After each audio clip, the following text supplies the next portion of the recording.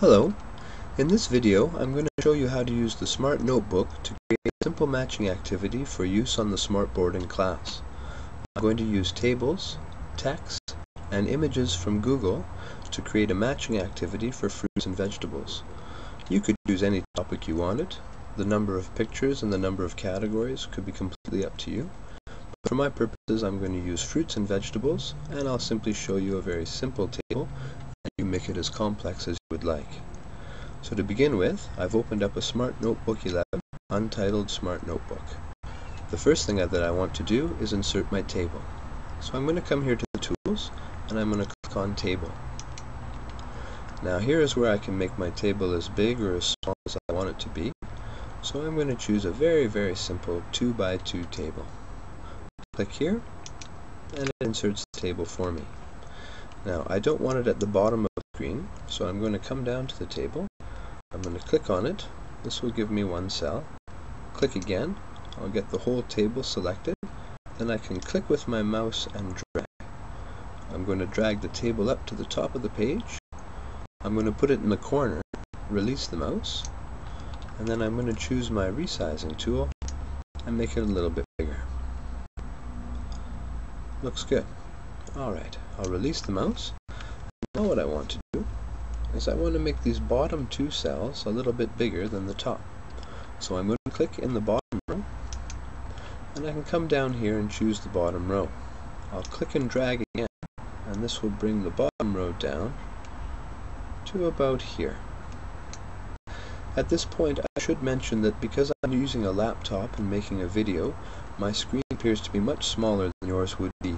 It's also much smaller than the Smartboard is, so you would have a lot more space to do this on your computer in the classroom or on your Smartboard in class.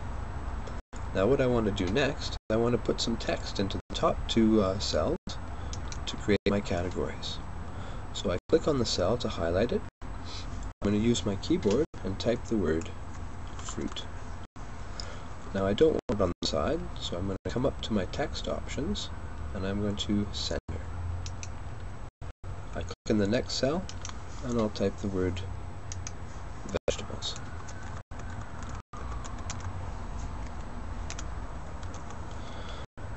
Click here, I'll center it again, and it looks good. Now what I need are my images. Now I have Google Images open already. I'll click down here and open it up. Now, when you're choosing images, I find it's best to click on the image you want, because here on this screen, things tend to move around a little bit. I'm going to click on this apple. It's the one that I like, and it will take me to a much better copy of this apple. Now, I did forget to do one thing, so I'm going to go back to my notebook, and I need to open my screen capture tool. So up here at the top, in the tools, I'm going to choose the camera.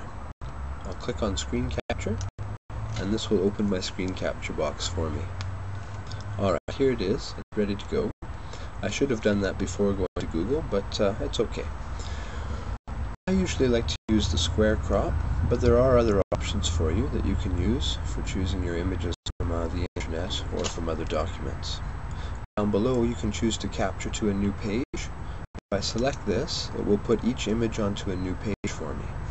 But for the purposes of this activity, I want them all on the same page, so I'm going to deselect this. Now I'll return to Google Images, where I have the apple that I liked. I'm going to click on my crop tool, and with the mouse, I'll click and drag to highlight the image of the apple. Alright, I've got it there, and I release the mouse, and it will take the picture for me. Now you can see behind my Google window that it has been inserted into the notebook. Now I've had another tab open ready to go. This one is a carrot. Again, I clicked on the image from Google Images to get the better resolution and a more stable copy. I'll click here on my crop tool again, click and drag, select my area. You may notice the line looks a little strange. I find that if you just trust in the notebook, it will generally capture the image for you, whether you can see the line or not. So now I'm going to release my mouse, and I see my carrot appears in the notebook. Now again, I could carry on and get some broccoli, a banana, an orange, cucumber, whatever I want, but for the purposes of this video, I'll just take these two. So I'm done with my screen capture tool. I'm going to close that now, and I'm going to reduce or minimize my Google. Now here in my notebook, you see that I have my carrot and my apple, but they're far too big for the cells that I have for them. So what I'm going to do is I'm going to click on the carrot, and I'm going to drag it over. I'm going to put it here, and I'm going to choose this green circle, the rotating tool. I'll click and drag here. I'll rotate the carrot to be the correct way. Now again, this carrot's still a little bit too big for me, so I'm going to choose my resizing tool and make it a little smaller. Very good. Now I'm going to move it over here and do the same with the apple. I'll click on the image, I'm going to resize it, click again and drag. Still a little too big. Resize, click and drag, and I'm happy. Now, I just realized that I've put my apple under the fruit and my carrot under the vegetables, so I'm going to drag my apple to the other side, bring my carrot here to try and confuse myself. Alright, now in the classroom, if I select a cell, I do have some options for the cell. I can split it or delete it, add some shades, check the properties. I'm happy with the way it is, so I'm going to leave that cell as is. If I click on a cell and then click again, I highlight the entire table, and up here I have another drop down. This drop down is useful in many ways, but for this activity I don't really need any of these options. Locking is one that you might consider, but if you do lock it, when the students place the fruit or the vegetable into the cell, you won't be able to easily move them back out again. So I'm going to leave it unlocked to enable the students to move things around easily. Down below you can see a cloner, you can have links, sound can be added. I could say the word apple into a webcam microphone and have it attached to this cell. They could touch a part of the screen, a little icon that would make it say the word. It's a little more complicated, but something to explore in your own time. Other things that I can do are available as well. I don't need any of this though, just so that you know it's there. I'm going to click on a white space to get out of there. Now, in the classroom, the students will be able to touch the screen, select the carrot and drag it, and then choose the box that they wanted to put it in. When they take their finger off the screen, the carrot will nicely insert itself into the cell. Same thing here. Student touches the apple, can drag it, chooses the cell that they want, and they can put it in. You can even adjust the size to fit the cell. Now when this student is finished, you can again select that image, and you can drag it back out. Now you never know what may happen in the class. A student may drag the image and put it in this cell as well. Now it's covered up the carrot, but don't worry. If I click on the apple and drag, you'll see that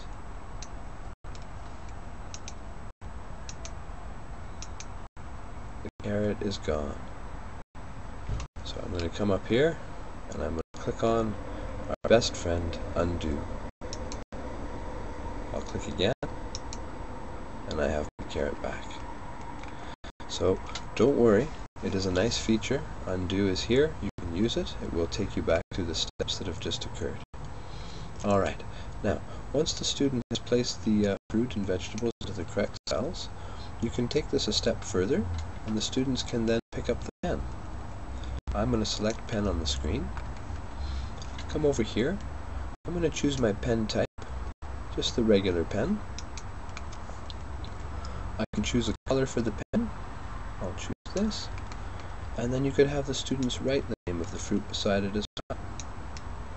You could also type a text box in here with caps or spaces in the word for them to fill in single letters if that's better.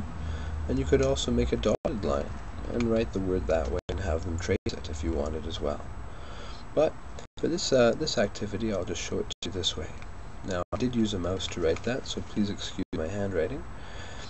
Now, once the student has written the words in and put the fruit into the right boxes, either for just the first step or for both steps, You can then take the pen, you could choose a green, you could come along and do a regular check mark, or if you wanted to have a little more fun, you could go back to the pen types, choose the creative pen, and then you could do your marking, say for example, smiley faces, or stars, or you could even go as far as to use flowers.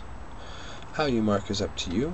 I find the red X isn't very positive in its reinforcement, so you can choose to do it the way that you want to do. Now that I've marked up the screen for the first student, or for the first team, or for the first pair of partners, however you choose to do it, I can then simply pick up the eraser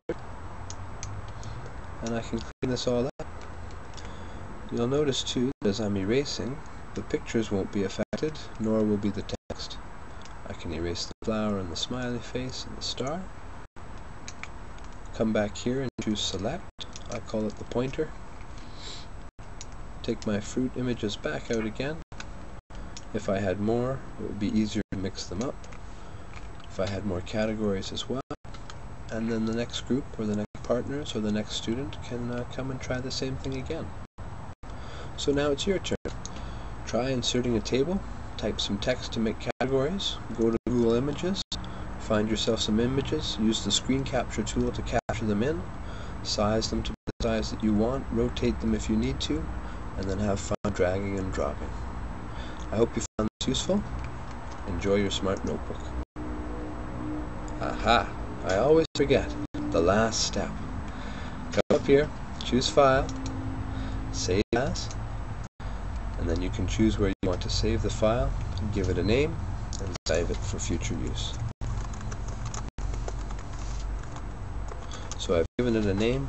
I'm going to save it on my desktop. I'll click Save here, and my notebook will be saved.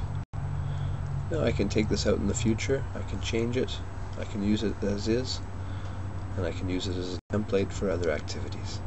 Alright, I've saved it, I'm finished. Enjoy.